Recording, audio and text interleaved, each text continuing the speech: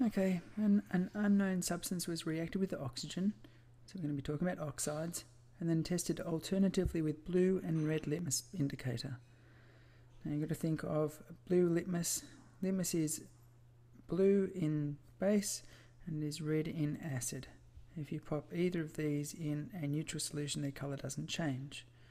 So element X, it's blue in blue litmus, it's red in red litmus. That means that it hasn't changed. It's not acid, not base. Okay, it's neutral. But the oxide, we've got X oxide.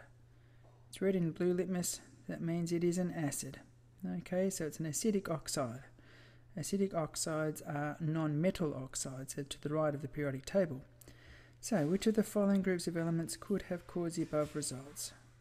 Carbon, nitrogen, sulfur, they are all non-metals, so that is likely to be the answer.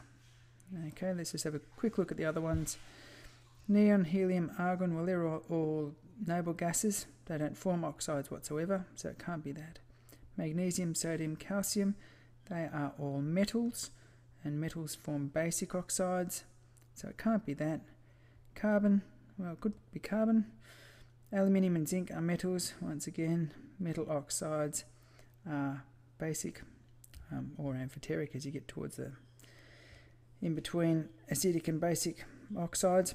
But anyway, that can't be it. So the answer has to be A, because carbon dioxide is acidic, nitrogen dioxide is acidic, sulfur dioxide is acidic. These are acidic oxides.